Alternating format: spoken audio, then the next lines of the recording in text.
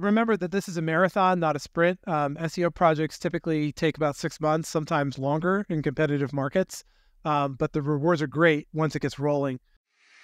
We've been misled to believe that dentistry, more specifically the dental business, has to be complicated. Dentistry can be simple, and dentistry should be simple.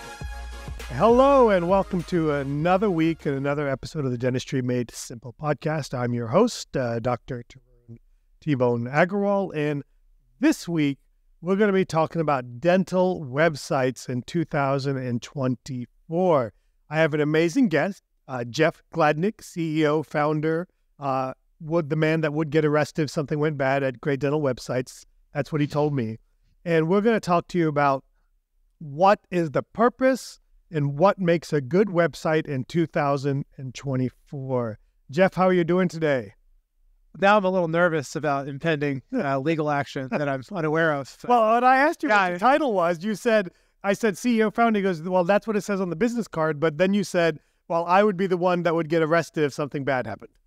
Yeah, I guess it depends on the charges. But yeah, hopefully, so far, so good. We've had no legal issues ever. I'm hoping to continue that streak for the rest of my life. That's what I say. So far, I've had, shockingly, I've had no legal issues yet so far. Speeding tickets here and there. That's not even a legal issue. Those if you don't get speeding tickets, you're not bending the law. I mean, what's the fun in that?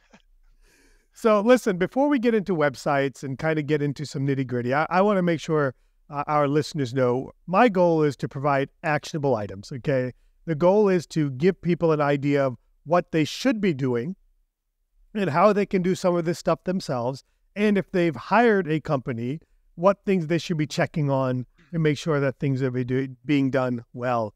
And here's why this is important. Look, I'm like the old guy now. I started dentistry in 1999. My first website I started in 2000, and a website from 2000 is very different from a website in 2024.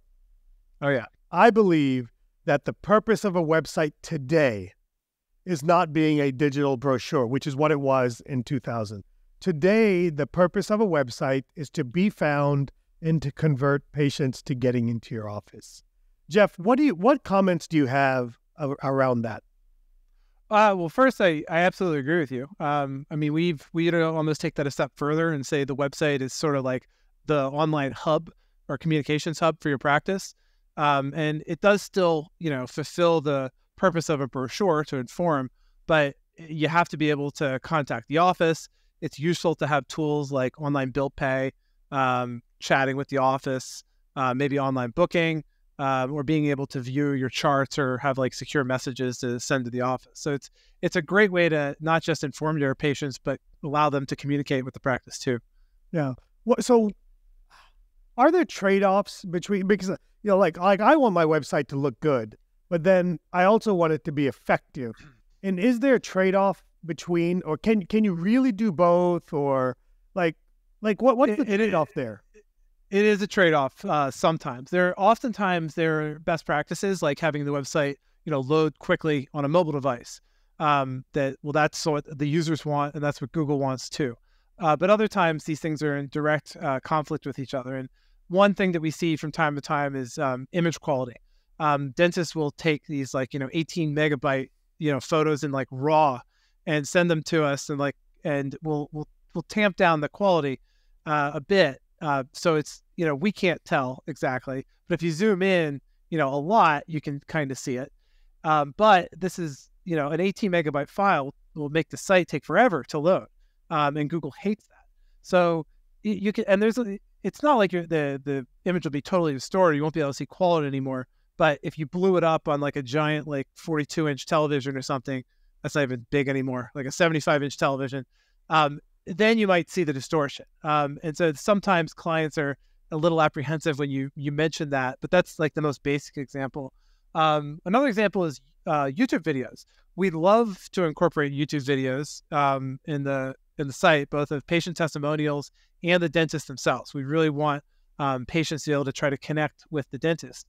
But YouTube's video loader, it actually is pretty slow. So we've recently kind of discovered this, and we've gone through our software so every time YouTube videos are embedded, it's going to replace it with a speedier like YouTube image embedder. And so ironically, if you put a site that has a YouTube embedded video on it through Google's own tool, it'll penalize you. But if you use something that's not Google's tool, it will reward you. I don't know why they do this, but you'd think that would be an easy win for them, but I don't know. They don't seem to care. So there's lots of little things like that where, like, I mean, if you wanted to make the site as fast as possible, it would look like Craigslist. And if you listened to, how the dentist wants you to do it, it would look like an art gallery that wouldn't convert any patients and wouldn't rank. So usually there's a trade-off in between, and it's working with the client to get something that's aesthetically pleasing to them and still is liked by Google. Yeah, so I think that's a great segue into the first part of it, okay? Is, look, for those dentists that want the most beautiful website, that's one thing, and that's fine, okay? But for most of our listeners, we want a good website, okay, that's effective, pretty if we can, but most importantly, effective. And you keep talking about speed and things like that, and I assume, and you talk about the Google, I assume that's all about getting found on the web, because what's the point of a website if the only people you send there are your own patients, okay, because they're already your patients, and there's some advantage to that, don't get me wrong, but the real goal of a website is you got to be found first. So why don't we talk about search engine optimization, or SEO, and what makes a good practice, good best practices when it comes to being found on the web with your website? This is like 3 hours of conversation. Well, let's cut it down to about 10 minutes if we can. Yeah, I'll start at the top, and we can dig in where you're interested. So a lot of it aligns with what a user wants, because Google's goal is to get you addicted to Google. So you rely on Google for all of your needs. And when they show you a search result, you've assumed that the top ones at the top are going to be good options, and you just keep coming back. If you click on things that stink, you'll get frustrated. Maybe you'll try Bing, and then they're upset about that. So they really want to align their incentives with what the user's intentions are. So we for a couple things I would mention, as if you're like trying to make a checklist. We want to avoid stock photography. And after a while, especially if someone's been doing research and they've gone to a lot of dental websites, you'll start to see the same people in stock photography. And it's not necessarily a problem as far as Google's concerned, but that's a user interface issue or UI issue. And the person might be a little turned off by that if it's like the third time they've seen it. It just starts to feel canned, and they might hit back and go somewhere else. That back button, if they hit that quickly, is a signal to Google that you're showing your website was a bad choice there. So you want the user to stay on the site for a while. Having canned copy is a problem for Google. And you can imagine this if you have a page on your website about teeth whitening, and it's exactly the same, explain the benefits of teeth whitening and how it works, and it's like 10,000 other dental websites. Why would Google pick yours when it has 9,999 other choices to pick from? They're exactly the same. There's no reason to pick yours. And so oftentimes we'll see sites with duplicate content just not rank as highly as they could, even if it's tweaked. So we will, like, every time we write content for clients, and we would advise everybody to do this, all the content is completely unique. If they have any inclination of doing SEO, we sometimes have options for people who are on a tight budget, and I understand, especially if you're doing a startup, that budgets might be tight, but that should be thought of as like a temporary crown. This isn't going to be there forever. This is just a placeholder, and then we'll come back to it if you want to please Google. You also don't want to be too clinical. A lot of times, like dentists will give us feedback, and they'll use the proper term, like TMD versus TMJ, or they'll say tooth bleaching instead of teeth whitening. But that's not what the consumer thinks, and that's not what they search for. So oftentimes, like tooth bleaching, I think it's 1/20th of the search volume that teeth whitening does. It's the same thing, but if you use the terms that are more friendly to the consumer or the patient, you'll have much better success with Google, because that's what people are searching for. 5% of the people are searching for tooth bleaching, probably dentists. And so there's probably another 50 different like terminology, things like that you just learn after doing this for years. But it's important not to be too clinical in your writing. As you said, the whole point is to convert patients. And there's a lot of like supporting content that we like to have on the website that'll do that. Before we can get into that later.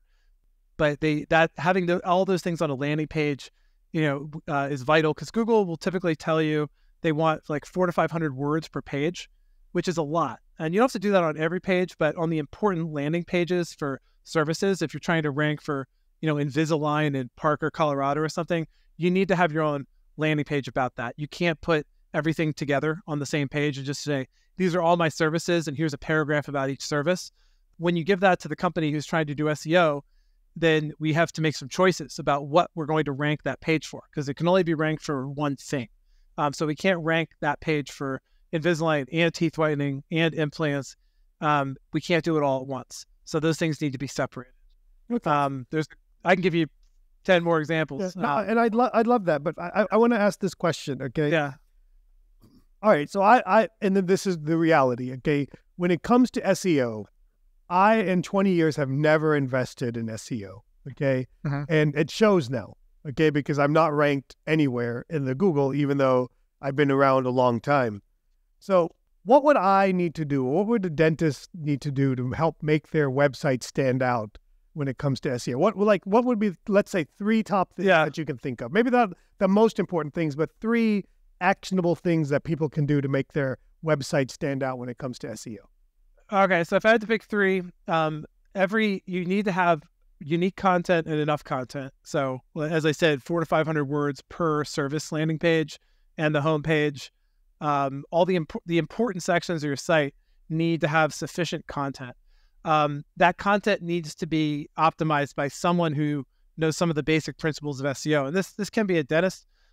We have some clients that are, they've taken this on as a hobby. They're smart people. Every dentist has gone to college and then, at least another 4 years. So this is something you can do if you're a dentist. It just may not be the best use of your time to spend it learning this when you could be working on dentistry, which is more profitable. But every page has some metadata, like a title tag, a meta description, and something called the H1 tag, which is like the big bold text that you typically see at the top of a page. It's the first header. That's why it's called the H1. And so those are the most important things that have to be unique for every single page. So oftentimes we'll see SEO on sites that is just very programmatic. It'll just say like, Invisalign, Galactic Dental Partners, and that's it. And then it'll say teeth whitening, Galactic Dental Partners. It's just programmatic. That's not ideal. We want this to be kind of tuned by a human being for every single page. It's a little bit of work, but the extra effort is worth it. And then the last thing, if I had my third choice, would probably be Google My Business optimization. And that includes reviews. You should be asking for reviews. That's one thing that a dentist can do. It's probably like 19% of the algorithm. That seems to be the commonly accepted weighting of it, that you have lots of reviews, that you're asking them on a regular basis, that you respond to reviews. Google takes that as, an active business. All the information in there is up to date. Oftentimes we see just little mistakes where people have listed, like imagine you're a dentist and you had a more common name, like Joe Smith, and you're in New York City and you're in an office building that's like, 50 stories and there's like 3 Joe Smiths in there. So if you have little things like having suite, 1420 or number 1420 or floor 14, office 20, like Google sees these and it's not quite sure if this is a new Joe Smith that's just moved in, there's only 3 of them, could be a 4th, or is this one of the existing Joe Smiths and it just has bad data. And so you have to this is something I'll share with you guys at the end. This is called citation management, but all those references to your name, address, and phone number have to be the same, or Google starts to get confused about who you are, and the points that they would have given to your practice, they're giving to this fake kind of ghost of your practice that they think is another person. So that it's critical that your Google My Business listing is kept up to date, that all the information is the same everywhere on the web, on Facebook and social media and any directory sites. That's very important. Okay. So to kind of, to make sure I heard that correctly, what you would say the top 3, the 3 main SEO tips that somebody needs to start with, because I get overwhelmed when I start hearing about SEO. Okay. There's just a lot of stuff that goes into it, as you know. Is one. I would panic if you put me in a chair and maybe like try to seat a crown or something. Yeah, yes, but come out. I'm done. That seems so easy to me, seating a crown. So, terrifying. So number one would be unique and enough content, and then I keep hearing you say a singular service-based pages. Okay, so when you say landing page, in other words, that's a single page on a website. So again, Invisalign is the brand name example here. Yeah, think about it like this. Each page should, and this isn't totally true, but this is the best way to think about it. Each page should be designed to attract a search term.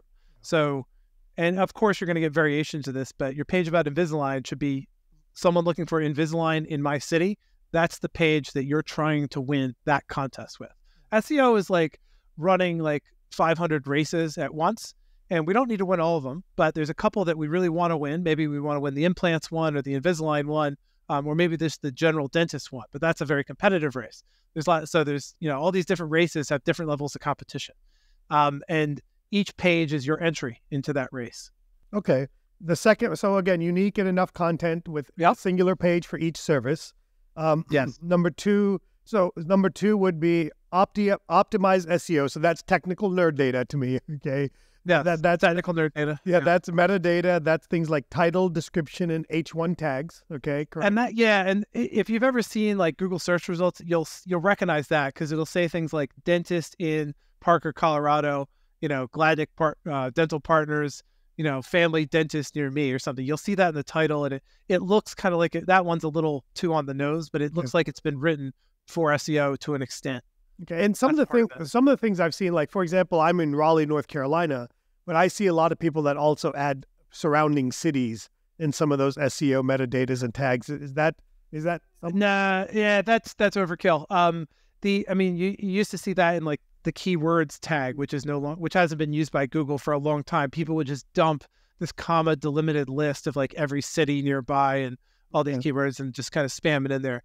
It's really, you can rank pages for neighboring cities, but the further away you get from your own city and the more competitive the city that you're trying to poach into, the more difficult it becomes. And the reason is this is against Google's interest. If you're in Raleigh and you're trying to rank your site also for Charlotte, Google's like, well, who's going to drive?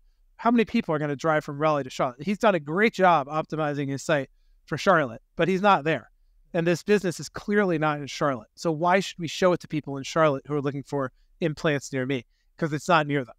Even though you've tuned it that way, Google is going to reject it. And there are other ways to go about that. And I guess at the end of the day, Google's so smart now they know where you're at based by ISP address or based on your phone. They just kind of know literally like what within probably 3 feet. They'll take the lat long coordinates sent by your phone. And they'll use that to compare to the website, which is why we embed latitude, longitude coordinates in every client's website. Yeah. And then the number 3 thing, so number 1 was unique and enough content with service-based pages. Number 2 was the nerdy technical stuff, which is the metadata, the SEO stuff, title, description, H1.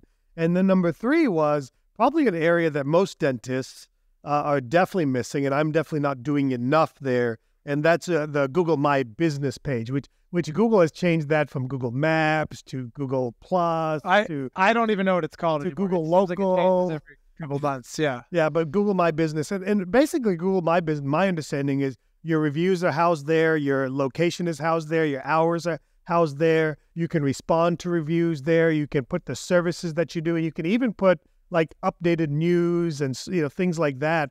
Almost like a social media feed. You can do some of that stuff there as well. Yeah, that's exactly right. It's kind of like your home, your business's official home on Google. All those things you mentioned you can do. You can also add services and FAQs. You can even write your own questions and then respond to them. And those are typically things that we will do on behalf of clients that are using our SEO services. So there's activity on the GMB profile, and responding to reviews is another good one. It just shows Google you're alive and awake. There's also, you can also run ads that we're kind of getting a little off topic, but this is one way you can win if you're in a very competitive area and you have an advantage with like your opening hours. Like we have some clients that are open on in evenings and on Saturdays, and they'll run pay-per-click ads, and you can show your Google My Business listing and it'll come up fourth. But if you run it at like 6 p.m. on a Friday and you're open till 7, and someone's like, I need to call a dentist right now, so I can either come in right now or maybe first thing tomorrow, they'll see 3 businesses that say closed, and then they'll see your ad and it says open, and it's a win by default. And also the ad prices typically drop then, because a lot of dentists will shut down their ads because no one's there to answer the phone, which makes sense. But you are. So this is off topic for SEO. It's kind of something that you can exploit for cheap using Google's paid search products. Absolutely. Okay. So last question when it comes to SEO, because we got to get found on the web. Yeah. Is SEO one of these things where I do it once and I'm done? It can be, but it just won't be as effective. It's kind of like going onto a lake and like flooring it in your boat and then stopping. You're going to keep going for a little while. You might even catch like a current, but eventually you're going to get shoved onto the shore or stop. And think about it like if you have a colleague down the street from you who's doing SEO all the time, they're constantly adding content. They're looking at what competitors are doing and tweaking and refining the metadata. They're adding more media, videos, picture content. They're responding to all the reviews on Google My Business. They're getting more reviews. They're adding updates and news and FAQs and services.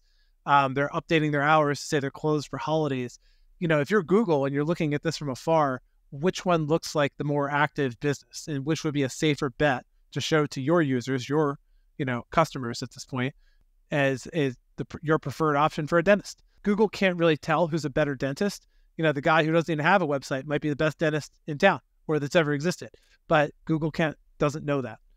So they're looking for the signals they see on your website and on GMB and in other places to tell them that this is an active business and it has the important information that people are looking for, and it's a good match. It's interesting you brought up, so you just, as you were talking about that, it made me think of something that I live in my own life, somewhat non-dental related.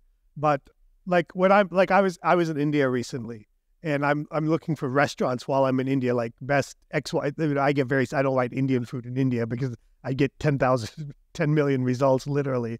I write looking for the best XYZ dish. And one of the things I did, because there's so many of those in India, is I looked at the freshness of their reviews. So like I looked at a restaurant that didn't have their last review was 2 months ago versus a restaurant that had a review last week. I was more apt to go to the restaurant that had a review more recently than 2 weeks ago or 2 months ago. And so that kind of leads me to the importance, and this will kind of bring into the effectiveness of a website. But part of SEO strategy and conversion strategy is to have fresh, ongoing content. Yeah. And so not only like consumer behavior on dental websites is exactly the same. People do check the recentness of reviews, and so does Google. What we would call the velocity of reviews, how often these are coming and how quickly and how recent, is a factor in how Google ranks your GMB profile.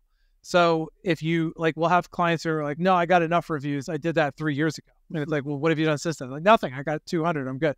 No, we're not. Google would much rather see a steady drip of reviews than this huge burst of reviews and then nothing. Because what does that look like? It looks like fraud. Even if they're all real, Google is very aware of fraudulent reviews, and there are companies that will sell you fraudulent reviews, and Google's intent on finding them. And I would highly advise people not to do this, because eventually they probably will find them. These, click farms get busted from time to time, and then they'll back it all out, and then they'll blacklist you. And so I'll see this in dental forums all the time. 120 of my reviews just got taken down, and they got taken down. Oftentimes they're not fake, but they were using like a tool that was violating Google's terms of service, and Google figured it out, and they save everything, and they'll go back in time and undo it. So you do have to continuously ask for reviews, and Google will grade you on the freshness of those reviews. Consumers will also, once they read your reviews, the next most common action, I think it's like 30 or 34%, something like that, is to go to the website. So just having a great GMB profile isn't enough. You think about someone selecting a dentist. It's not like we're buying bricks, and it's just like, well, just load them in my truck, and thanks, here's the money. I'll never see you again unless I need more bricks. You're going to a dentist. You're hopefully going to have a relationship with them, maybe for decades, and your children are going to come here in many cases. So you want to be comfortable with this person and this business. So most people will, they need a little bit more to read the reviews. It's like just it's yet another gateway, and you get through the next gate and the next gate and the next gate, and eventually you get a phone call. Okay. Interesting. So the freshness is definitely important. Now let's move from, hey, I've been found or semi-found on a website on the Google. Let's talk about the content and the conversion of a website itself. What are some things, or what are some areas that dentists need to focus on when it comes to building an effective converting website? Yeah, so I'll pick up on my last comment about the gates. Like, getting found is the first gate. Like, if they can't find you at all, we can't even get onto the the dance floor. But after that, there's a couple things that we believe patients look for to make a decision about whether or not to call the office. And so, they want to see examples of your work. So before and after cases. And this is something I often see dentists screw up, where they'll have fantastic cases, but they just dump them all on like one page. Like, here's our before and after cases. And it's just like ugly teeth, pretty teeth, ugly teeth, pretty teeth. There's no description. We don't know what service it was. Like, some of them you can tell, like, well, the teeth went from yellow to white, so I guess there's teeth whitening. But like, what happened? Did they get braces? What kind of braces? Was it Invisalign or traditional ortho or something else? You have to like write up these cases, and those also should be on their own landing pages. Oftentimes before and after cases will rank. When someone's looking for, that specific service, it'll show your page about before and after cases. If you've done it that way, if you just dump all the images there, Google doesn't know what's going on. They can't really interpret what's happened. I would also have video of the dentist. A lot of times people will show like these 3D like video explainers of like, here's the implant, and screw it in, and you see everything in like this 3D animation, which is fine. But what we think is more important is a video of the dentist explaining to a patient, what's the advantage of Invisalign, and why is it an advantage over traditional braces, and are there pros and cons, and why you'd be a good fit for this, and why you'd recommend it, maybe why you wouldn't. Those types of things help somebody kind of connect with the dentist emotionally. Like with the brick example, it is an emotional decision. You're hiring someone to put their hands in your mouth. Like, there's not a lot of services you can legally buy like that. You want this to be a good connection, and that helps kind of allay someone's fears who might have a dental phobia. To the same extent, video testimonials from patients, there's social proof of like, this person, maybe I can relate to what they say. And especially if patients make comments that you've heard from other patients before, where they tell you, if you're a good listener, like why they almost didn't come in. Like, I was afraid, because I hadn't been to the dentist in a while and I was afraid it would hurt. And if you have a patient that says something like that, but it didn't, then that's a great person to ask for a video testimonial. They can say, oh, I was terribly scared and I hadn't gone to a dentist in 3 years. I knew they were going to yell at me, but I came to see, Dr. Agarwal, and he was so nice. And it was actually very painless, hurt just a little bit once, but he warned me, and it was exactly what I needed. I wish I hadn't put it off so long. If this is you, don't do it. Just go see Dr. T-Bone, and he's going to take great care of you. And that's like the exact thing you want to hear from a patient. And then there's lots of other supporting information, FAQs, blog posts, information about the practitioner, because you may have like in-house ortho or pediatric dentist that you want to show on the page about those services. And so we try to assemble all this, what we call related content, onto a single landing page. We put it in both. So there'll be, the before and after case will sit off by itself, but we'll also show a before and after case for that service. So all the things that you would need to make a decision are right there on that one landing page, and then a call to action, or a couple of them usually. So, you get social proof, we get confirmation that the dentist doesn't seem crazy. We see examples of their work, and we can, think about our own work, our own mouths that look similar to that. And I would be happy with the result. Great. Maybe some common FAQs or blog posts, and then they can dig into more if they need more. If they want to read all the FAQs, they can read them, but the top 3 are there. If they want to read every blog post you've ever written about implants, they can, but the last like 3 are up there. So that's typically the way that we try to construct landing pages. And of course, the call to action is important. We want them to do something. Okay, so what is a good call to action on a website?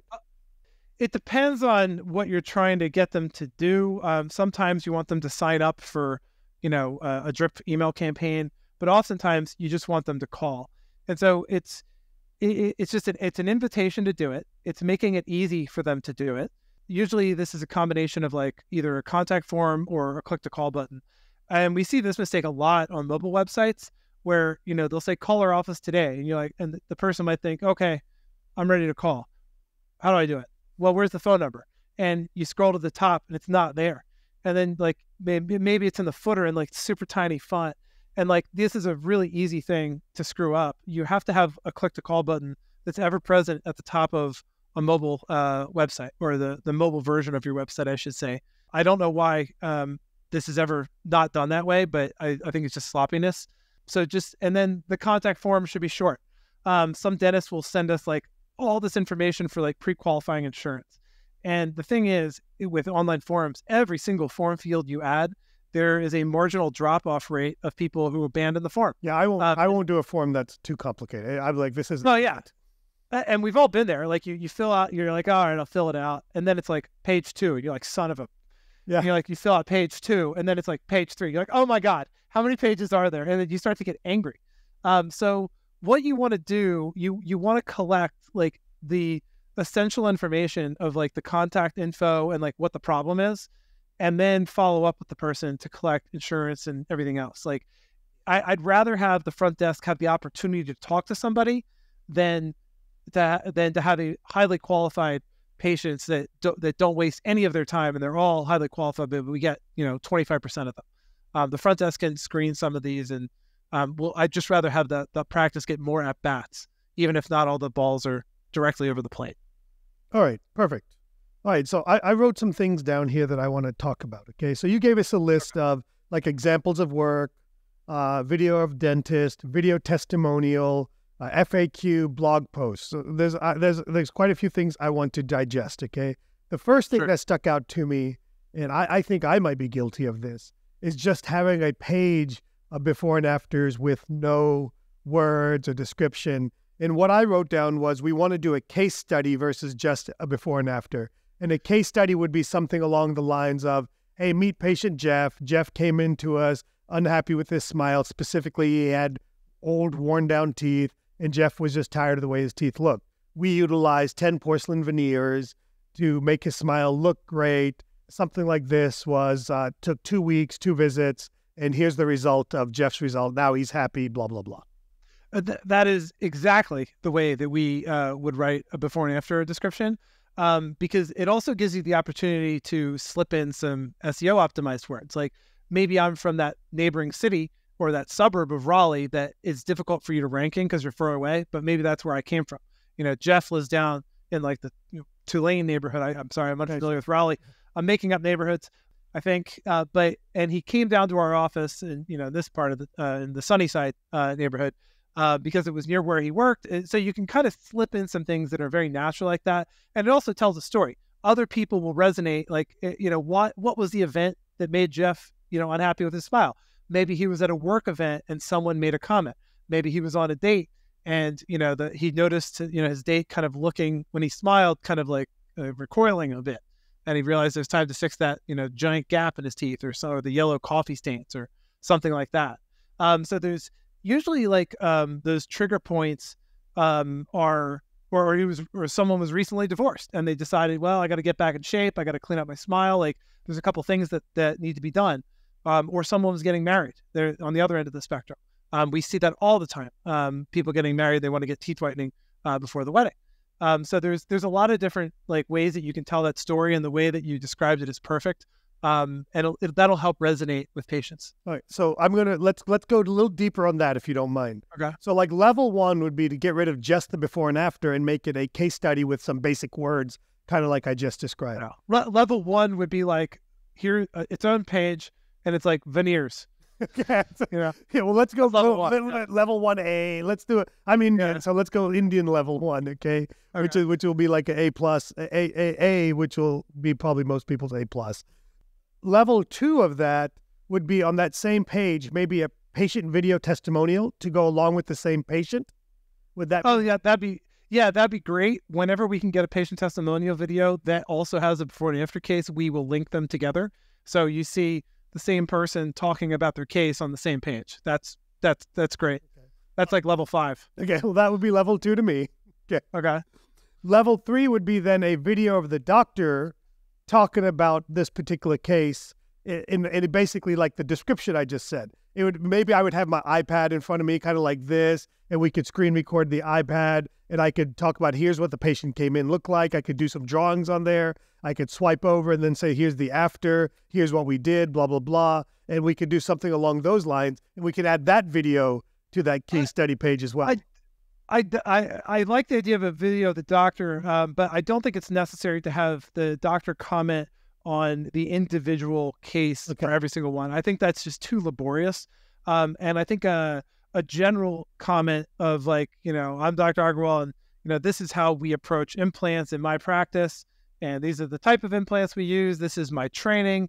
This is the equipment we use to make sure it's great every time. We have a steric machine, so you don't have to wait for weeks for this to come back from the lab, et cetera, et cetera, et cetera. So it's basically, this is our office's approach to this service. That I think is sufficient. And that could almost be a stock video that you put on each case study page. Yeah, you could. We typically will embed those sections on the service page. Okay. So if someone wants to know more about the service, here you go. But yeah, you could certainly do it on a before and after case too. Okay. All right. Perfect. All right. The next thing that stuck out to me, and kind of a last point I want to talk about with the website, it kind of goes, and you mentioned it kind of goes with SEO as well. And I'm going to call these the FAQ and the blog posts. And the concept I keep reading about, or I've read a lot, is at the end of the day, Google is the search engine, the number one search engine in the world. You'd probably know more than me. I assume it has 90% of the search traffic. Yeah. Okay. Yeah, that's about right. And basically, Google as a search engine is basically answers questions that people put into it. And that's what search is, right? Best dentist near me, or my teeth hurts, how do I get it fixed? Or is there pain after, why do I have sensitivity after filling XYZ? And I call this, there's actually a website called Answer the Public, but I call that like these FAQs, these blog posts that you create, they should be built, I assume, and correct me if I'm wrong, they should be built around answering the common questions that go into the Google search engine. Yeah. I mean, sure, that's certainly the way FAQs are. And if you write them well, sometimes they'll even show up in those like, can't remember what Google calls them. They're like snippets where it'll show the FAQ directly in Google, and then you can click in to get more information. And we'd rather have them go to your website, but Google is going to show those snippets. So if they're going to show it, we'd rather get our client shown with a link. It's better than nothing. Same thing for blog posts. It's, this is just blog posts and FAQs and before and after cases to an extent are just expounding on what we're trying to do with those landing pages for Invisalign in my city.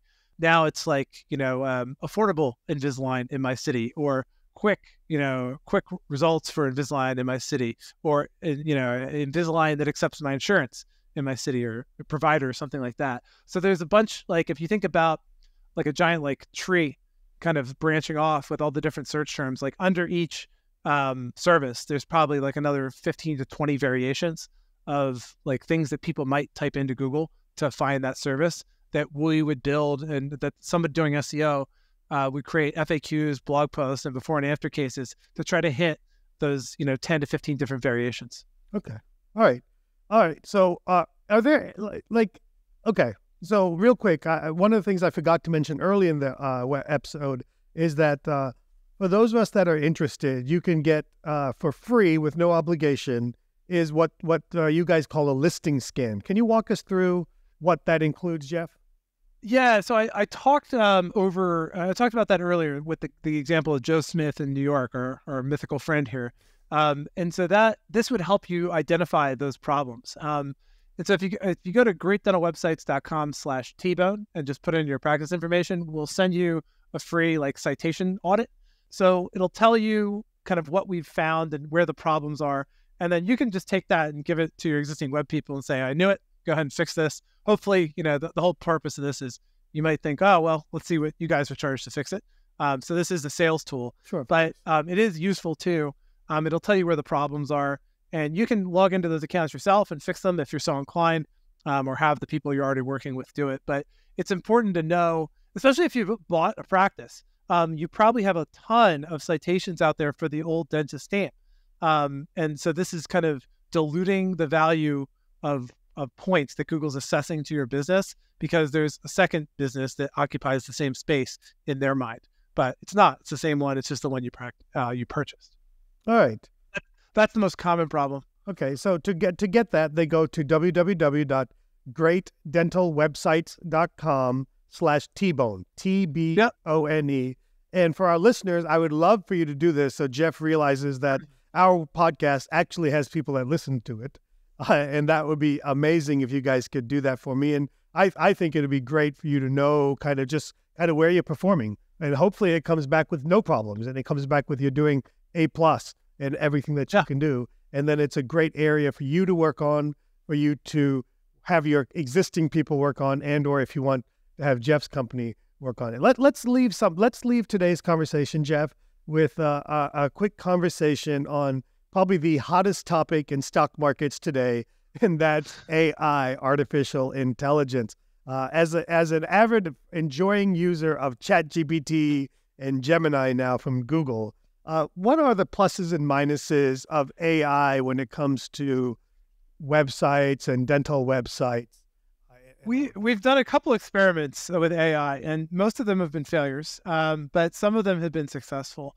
And so, we've tried to use it for stock image generation, because we try to get our clients to give us as much unique imagery as possible, but not everybody has it, or they don't have it immediately, and they want to get the website live. So we have to settle for stock photography sometime, and we're like, okay, can we use Dolly or Midjourney or one of the many image generators to give us stock images?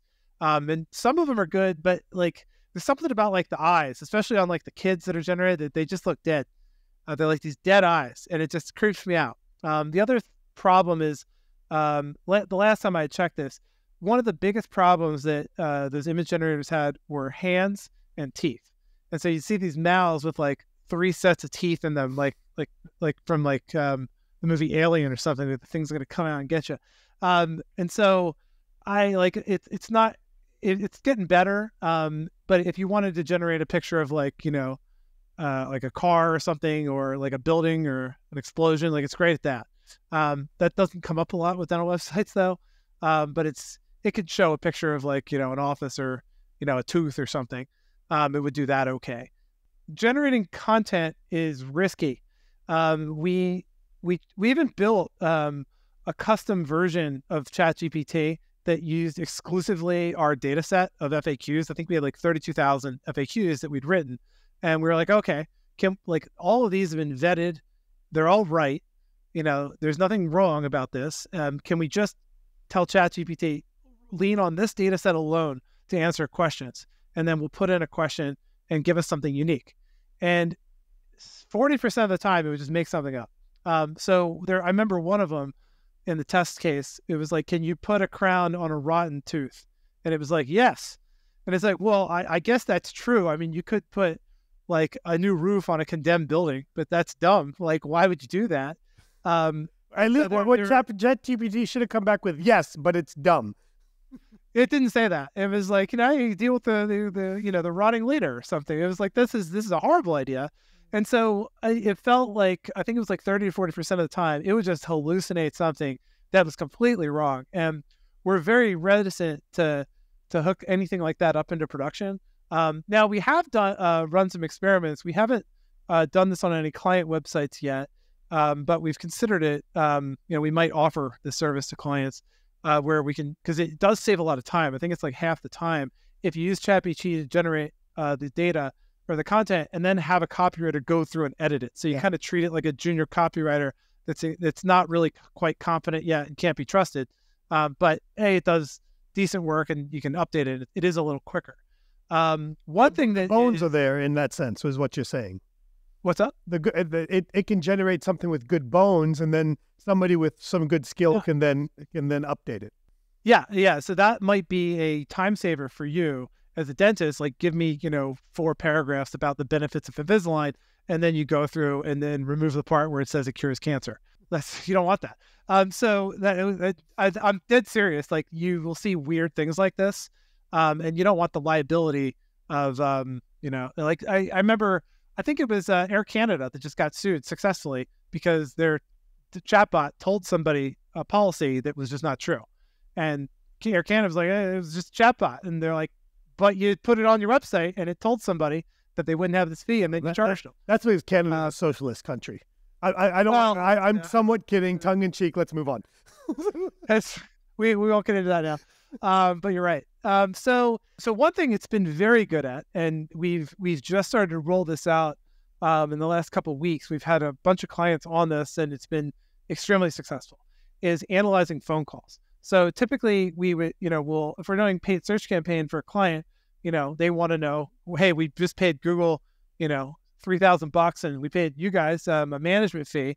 Well, what did we get, Jeff? I'm not throwing, $3,000 into the wind here. I want to know if I got any patients. And so as the marketing company, you have to hire somebody to listen to the calls. They'll typically listen to it on like 2x or 3x, and try to figure out, like, did the patient schedule? What did they schedule for? If they didn't schedule, why? Was it insurance? Was it cost? Did the front desk say something offensive? Did they take too long and put them on hold? And so there's a bunch of, and then we can give that feedback to the office for, opportunity for improvement. One of our employees has been tweaking this like ChatGPT integrated thing that will take all the calls, get a transcript, and have ChatGPT process the entire transcript and then tell you all that data. Did they schedule? What was it for? When did they schedule? The intent, why they canceled, what service, how many people scheduled. And it's been amazingly good at that. There's a very low error rate. When we've done this, there's a couple edge cases that we keep finding, that we keep tweaking out, but it's been very good at that. So there's a couple things I like about it. And I've seen other applications that are more clinical, with, like, you've probably seen, I think, can't remember the name of the company, but you might know, but they'll show like x-rays and they'll identify, cavities. Oh yeah. And stuff. Yeah. There's a lot of those coming out. Yeah. Yeah. So those things look promising. My brother's an orthopedic surgeon, and they're doing something similar to, help with the placement of artificial hips. Works pretty well for that. So I think that some of the x-ray analysis and radiology analysis is promising too. All right.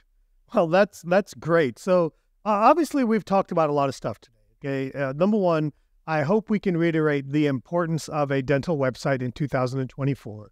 I want to make sure that you understand that the purpose of a website is to get found and to get butts in the chair. Now, along the way, you have to create fresh content that is relevant to what Google finds relevant, what Google does know very well is what people around you are specifically searching for. So you got to answer those questions, and you got to do some technobabble wizardry on the back end to help people see all of this data. And then you as a dentist have to do your part in helping your website company. And what the website company can't do for you is they can't do the videos for you. They can't take the before and afters for you. I mean, you can pay somebody to come do that stuff for you, but they can't literally do that for you. What they can do is get the data and make sure they put it up and put it in the right spots for you. And then you have to have call to actions on each of your pages. And what I hear over and over, and what I keep reading over and over, is that you need to get pages on your website focused in on specific services. And that's how you win in the game of Google. And it takes ongoing effort and consistent effort over time to win at this game. So that's kind of, in a nutshell, what we've kind of talked about today. And Jeff, do you have any last minute thoughts? And then also tell our listeners how they can get in touch with you if they have additional questions or are interested in how Great Dental websites can help them directly. Sure. Yeah. I mean, remember that this is a marathon, not a sprint. SEO projects typically take about 6 months, sometimes longer in competitive markets. But the rewards are great once it gets rolling.